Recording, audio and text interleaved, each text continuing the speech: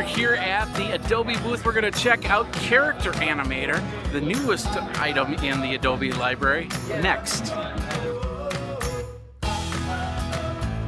So Character Animator allows you to take Photoshop and Illustrator documents and bring them to life as characters using your webcam and your microphone, as well as if you have a keyboard, touchscreen, you can power different parts of the character with different parts of your computer. But hardware you already have enables you to bring characters to life in real time, fully live. It runs pretty well on even really basic hardware. I have older computers with not even great webcams and I get good results. All you really need is decent lighting. That makes a big difference in performance. The more power you have is always good, but it'll work even on basic laptops. So let's say I'm a 3D animator. How does that match to a 3D animation software?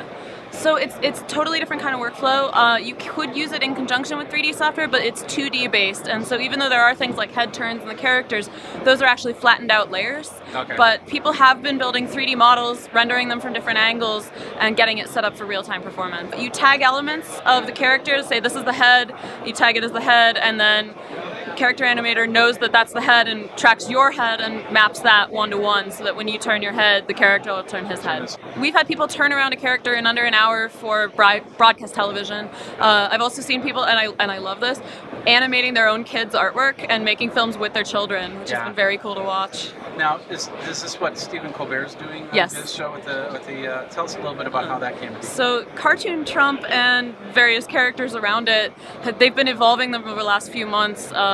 They're doing amazing work. They are so far beyond what we even thought was possible. They went to air before even telling us, and then they sent us an email. We're like, we have some thoughts on how you can make this program better. We're like, you should have called us. So we've been working pretty closely with them, and they've asked us for a lot of features that have gone into the main app. And we've added Mercury Transmit support, so you can hook up to things like Wirecast, OBS. You can go out to YouTube Live, Facebook Live, those types of things, and do fully live streaming environments. You can also connect to broadcast hardware. One of the things we've done is added workspaces that guide you through the animation process. And it makes it a lot easier to get started, and also gives you just the tools you need at the right time, so you don't have all your rigging tools while you're actually broadcasting, that kind of thing. Makes it much more approachable. We've also added walk cycles, so you can do full body animation, and they're parametric, so they adjust themselves automatically depending on how your character is set up, and you can dial in a bunch of different controls to get something that really matches the performance to your design. You can use pre-recorded video. There's a little bit of a trick to it, which is you need to use the face tracker in After Effects, and then you can just copy and paste the data over. You can also process audio clips. You can import those straight into Character Animator and compute them as lip sync, and have the lip sync right in your timeline, fully editable.